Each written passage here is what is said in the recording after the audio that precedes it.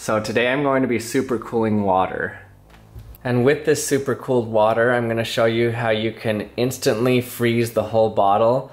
And then I'm going to show you how you can pour it out and it'll instantly form ice. And then I'm going to be showing you how water heats up when it forms ice. So before we start these experiments, one thing you have to understand is that water freezes at about 0 degrees Celsius. But that doesn't mean that water will freeze at 0 degrees. It means that it can freeze at 0 degrees. What it needs to freeze at that point is a nucleation site. So it needs a little ice crystal in order to start forming. Eventually, water, if it gets to a low enough temperature, it will freeze whether or not it has a nucleation site or not. But if you get it right in the in-between where it's below freezing, but not low enough to spontaneously freeze, it's called supercooling. So today I'm going to be supercooling water. So first step is put your water in the freezer for around 2.5 hours, preferably right next to Tillamook ice cream. Okay, and then once you get your water and it's supercooled, you need to create a way for it to freeze. So one way you can do that is to give it a sharp jar. And what that does is it creates a shock point and it creates a little nucleation site for water to start forming. So I'm going to grab my bottle from the freezer and I'm going to hit it and it should form into one big ice cube. Okay, let's see if we can get it to work.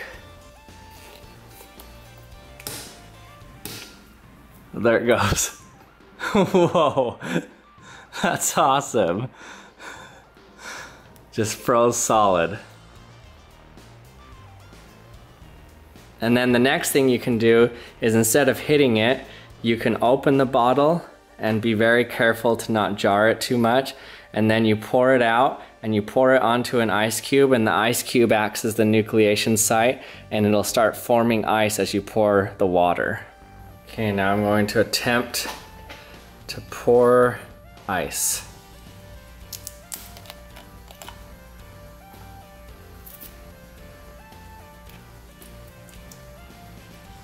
Oh, awesome. It's working. Look at that.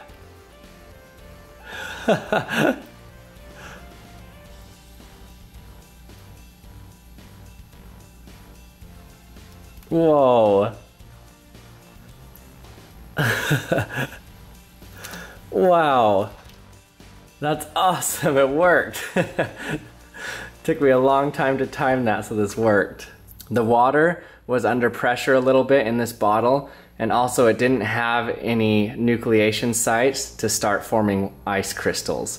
And so as soon as I released the pressure, it was able to freeze, but it still didn't have any nucleation sites until I poured it on my little ice cube there, and that gave it the extra order it needed to form this ice.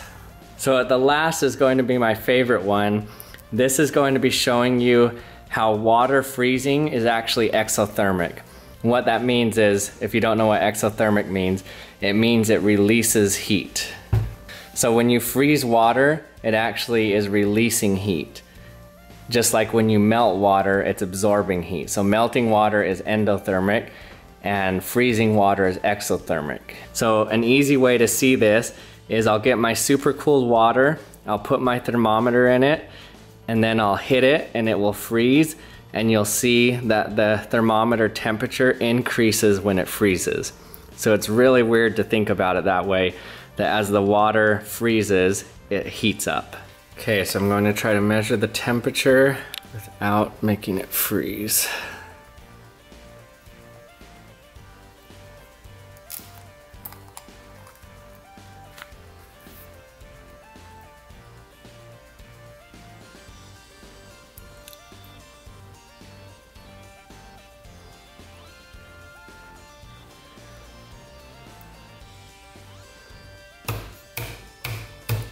Oh, it froze. Okay, there it went. And the temperature is going up. So it was at negative 2.2, now it's going up. Only negative 0.9. So it's hard to see, but it did freeze in there. and still going up a little bit. Negative 0.6, negative 0.5, negative 0.4. So this is really weird. As it's freezing, it's warming up, kind of opposite of what you'd expect.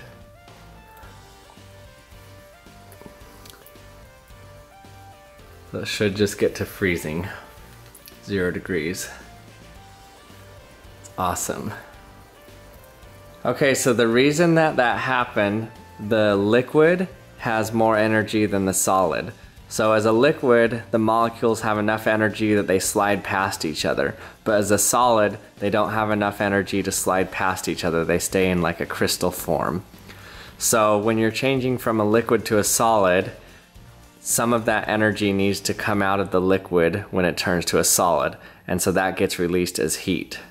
So we think of it that you need to cool a liquid down to freeze it, but what that means is that the liquid is releasing its heat and then it can freeze. It's easier to understand when you think about melting. Melting needs energy in order to turn the solid into a liquid. You have to put energy in.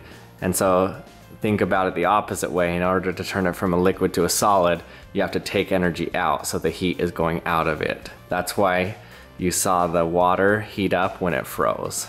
Hey, thanks for watching again. I hope you enjoyed it. If you did and you're not subscribed yet, consider subscribing for more awesomeness in the future. And remember to comment in the comments section with any questions you have or anything you'd like to see me do next time. And I'll see you next time.